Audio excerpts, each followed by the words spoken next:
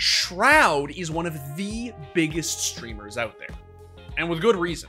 He's still got that crispy aim from his CSGO glory days. What a flick coming in, Shroud getting one another headshot. He's tapping away, Shroud. Can he do it again? He's up to 11 kills and looking for number 12. Are you kidding me, Shroud? But with all the success he's seen since that time, it's easy to forget, and important to remember, that Shroud built his stream as an alternative to a life of competition. You're not going to see me go pro in a game ever again. If you truly want to play at the top, like the top, you cannot stream your practice. You can't. Along the way, he's done so many things that would likely have been impossible had he remained a pro player. Like spreading the love. I gave a shout out to a drummer, and then he was just playing like some of my favorite bands and stuff on the drums and everything. Then another one, I hosted a singer, and she made like an album now, so she's doing really, really well. Even when Twitch thinks that it's too much love for one stream.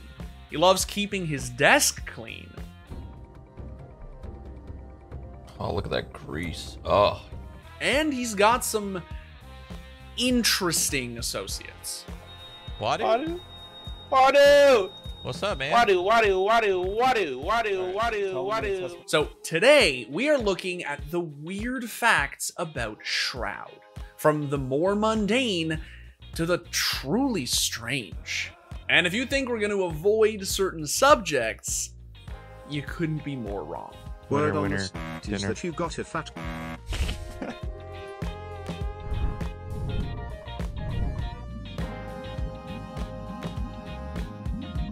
Alright guys, Josh is out this week, which means that yours truly will be leading you through this deep dive.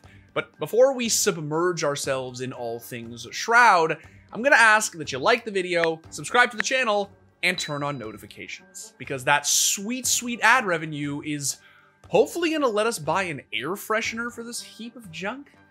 Like, what does Josh eat down here? Ugh. Anyway.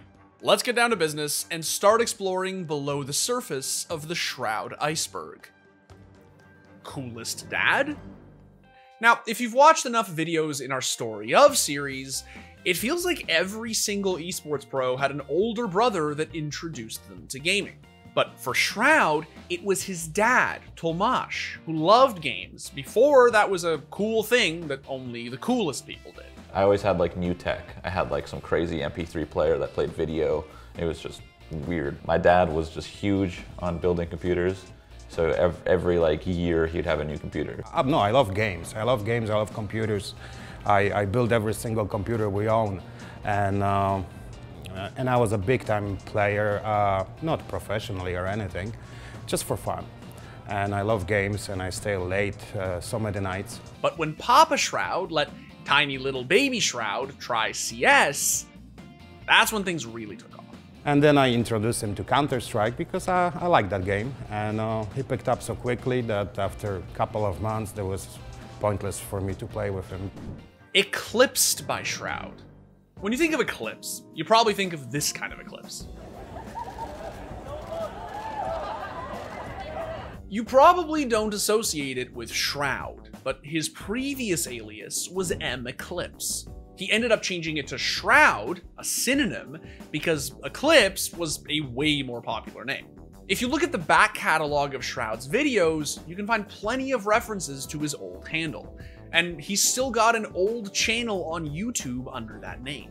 Of course, now that he's one of the biggest streamers on Twitch, Shroud is also often a very difficult name to secure. So he sometimes uses his last name, Grzesiek, but backwards. The name Shroud is now an iconic part of the Twitch landscape. And Shroudy Rowdy sure as hell sounds a lot better than Eclipsey Tipsy? What you just said is one of the most insanely idiotic things I have ever heard. I tried, okay? Alright, now that the obvious is in the rear view mirror, let's move on to the bands, beans, and bones. Wait, why does this thing have a rear view mirror anyway? PUBG Prison. PlayerUnknown's Battlegrounds was an important game for Shroud. He was an early adopter and quickly became known as one of the best players out there.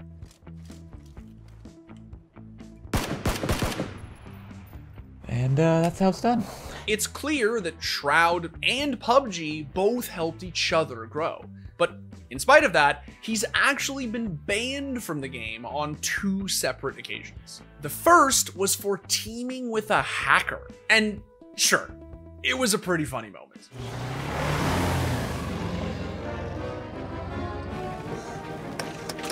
Wait, that's not the right footage.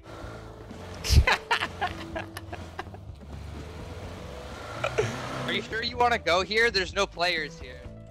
I'm getting banned. Anyways, the first time was way cooler than the second time, when people were stream sniping him on the test server and following him around. Shroud made an innocuous comment to follow him, which apparently earned him a ban from just the test server. Java fiend. Shroud loves coffee. Whether he's slamming it at his desk or grabbing one with dead mouse. I've been playing since like kind of 1.6, but then, you know, I did CZ for a hot minute, and then Go came out, and I was a little bit better with that. He's just an absolute fiend for that burnt beet juice. Come on, man. No, get back here. No. Dog is a little asshole. Coffee has another role in Shroud's stream, though. Madrina's Coffee was the first ever broadcast sponsorship, and that means they kind of bought a piece of Shroud history. Less than a year later, Shroud was even promoting the canned coffee brand's launch outside of a Walmart. Just got out of Walmart, and I bought like 12 cans of Madrinas, even though I get that shit for free. Just want to let you guys know. Flex. I'm outie. Just want to let you guys know, I came back for the can. Okay, I'm gonna recycle it. I'm an adult. Scooter accident. Now, you may not know this, but back in March of 2019, Shroud actually hurt himself pretty badly after falling off of his scooter. According to information from his friend Justin, Shroud flipped over the front of the scooter after braking hard and landed on his left elbow, injuring much of his arm. Shroud went into surgery the same day, while Justin kept people updated. My first surgery was not like a big surgery. It was very, very small. It was just like a cleaning, like debris cleaning and shit. Make sure it's not infected. And then I need to wait until my evaluation, which is started next week. After a second surgery, Shroud sported a cast for some time. But at least in terms of gaming, he's back to 100%. One spawn, I'm sure. Oh. Nice, well done. All right, things are starting to heat up down here. So let's take a look at the things that make Shroud sweat a bit. WoW addiction? Shroud is an old school WoW fan. And like any friends you may have who play WoW, it's pretty much guaranteed that he'll be there when the new expansion drops. He also returned to the game's halcyon days by playing WoW Classic, where he mained a shaman and cleared all of the game's raid content, including Naxxramas. Come on, no! Oh, You can do it, you can do it. Okay. I'm boss. It's only Sony. Let's go! But Shroud likes WoW a lot. Enough that he was willing to drop a lot of money to be able to make a raid time that would have otherwise been impossible. The Rowdy One explained that he actually chartered a private flight to make it back home in time for a raid, and that the trip cost him 10 times what a normal airline ticket would have. How much did it cost? 6,600 an hour, so it was 2 hours.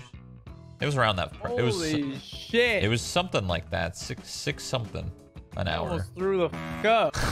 Oh my god! On top of that, most of Shroud's regular viewers are there to see some crispy aim, not Stranglethorn Veil PvP. So simply streaming WoW Classic instead of something else brought its own costs in terms of viewership, subs, and donations. Adderall use. The performance-enhancing substance debate has been hanging over the esports community for a long time. And we're not talking about steroids. Because while there are some pretty jacked people in Counter-Strike, it's not necessarily an in-game advantage. The substance in question is the one that affects your mental abilities. Adderall. It's a commonly prescribed treatment for ADHD, but it developed a reputation as a performance enhancer in video games. Adderall use became a hot topic in 2015 after one of Shroud's former teammates, Semphis, admitted in an interview with Launders that he and the rest of the team had been using Adderall at ESL 1 Katowice 2015. I don't even care. We were all on Adderall. Like, I don't even give a f. Like, it was pretty obvious, like, if you listen to the comms, like, I don't know, people can hate it or whatever. Everyone does Adderall at ESL, right? Yeah. The comms do certainly seem a bit animated. So what are we gonna do? We're just gonna go. Just I'm flash. gonna go. Just I don't want to just die because we're confused. No. Just flash for me. Flash. I have no flash. Flash. I'm flashing. I got it. I got control. I'm with you, Core. Come through the smoke. Speed control. I'm gonna come with you. them. Yeah, I have it. Sean? Can we actually? I'm in halls. I have a smoke. Okay. He's crit. There's 2B. There's 2B right now. Let me pick by. Can someone pop flash my top mid? I can. I can. Do it multiple times. Flashing right now. But I think the top comment on this video nails it. Shroud still sounds pretty low-key during this whole sequence. Could abuse halls this round. Do you want me to op it? Do you want to op? There's 2 in banana. Yeah. Do you want to? It's kind of late. No, save it. If flash cleared halls. You want me to save it? Save it. Tell me when. Yeah, B. Yelly pit probably. 10 seconds. Could be water. He's water. Shroud. Planner water. Yep, I'm waiting for. Shroud hasn't confirmed whether he was using Adderall during the event, though he has separately admitted that he used it while reviewing the team's demos. I only took it one time, and it was a very, very, very small amount. Didn't really do much for me. I could focus a little bit better in the sense that I was studying demos at the time, and it helped me keep my attention on the demo and nothing else. I didn't like sidetrack on anything. Wadu Heck Saga. The rise of streaming changed so much in terms of how we entertain ourselves online, but it also gave way to a new phenomenon. The stream sniper. They're often just trying to piss the streamer off. But the mysterious figure known as Wadu Heck met Shroud in PUBG, and he wasn't trying to provoke simple rage. Instead, he was just weird as hell. Wadu Heck. Just like that, that's it? Wadu Heck. Okay. Wadu. He seemingly could only say the words Wadu Heck, like he was a Fallout NPC or something. Gary. Oh, and he definitely died like an NPC too. Whether he was getting bonked by a frying pan or trying to bring Azathoth into the material plane. What? It was Wadu and look at. I love it. They weren't fighting anyone. They were just trolling. Oh my god. Wadu Heck's appearance in Shroud's stream was always a highlight. Is that really you? Wadu. Wadu Heck. That's the soundboard. No. Wadu Heck. Oh no, it is you. No, come back. Come back, I'm sorry. I didn't know. Wadu Heck.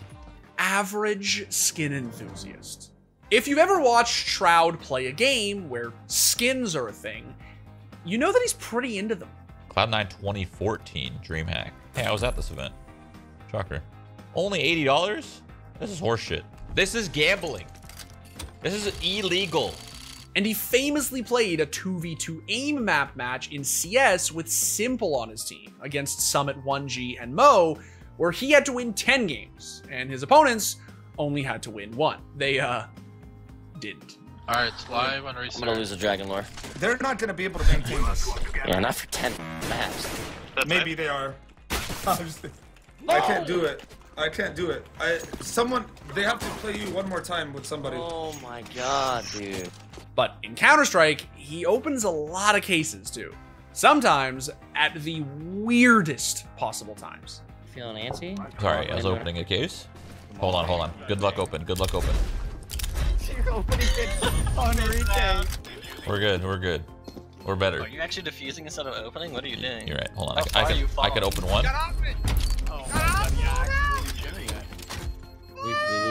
We're fine. What do you mean? I just had to open one real quick.